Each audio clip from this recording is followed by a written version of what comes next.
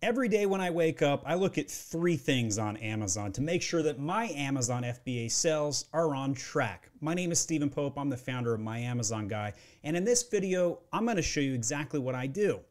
First things first, I like to check on inventory. There's 2 areas of inventory I like to check. First is the stranded inventory, right? So this particular listing here, I've been discontinuing some secondary glasses and changing out to some tumblers like this. So I've got some inventory in stranded. These 4 are on purpose, but this one right here, not so much. So I check my stranded inventory to make sure nothing is unable to sell. So that's the first part.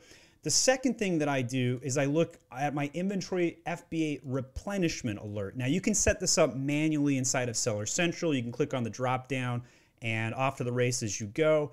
But in here, every time you get an email to say, hey, your fulfillment quantity is X, you have weeks of coverage Y. So every time I hit my 6-week threshold, I go ahead and create a new shipment.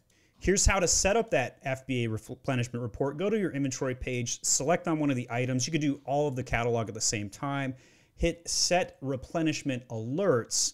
And if you try and do too many of these, by the way, it will error out sometimes. And then you can change, how do you want to do this? Number of units or weeks of coverage. I like weeks of coverage, and I think 6 is the perfect number. Anytime you get 6 weeks, you just hit accept on it and then ship, another 2 weeks supply in and just keep it topped off all the time.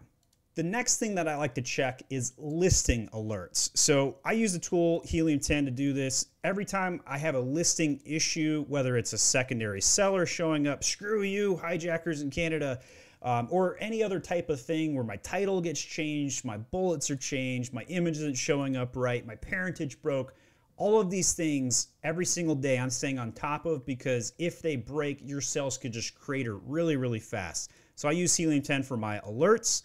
And then finally, the third and final thing I do is check my sales reports. Now, there's a couple ways you can do this.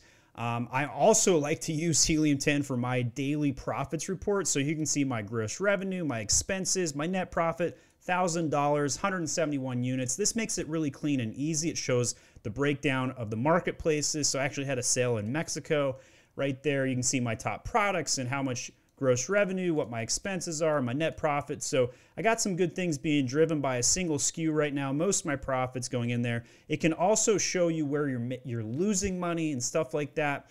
And it's really interesting to see.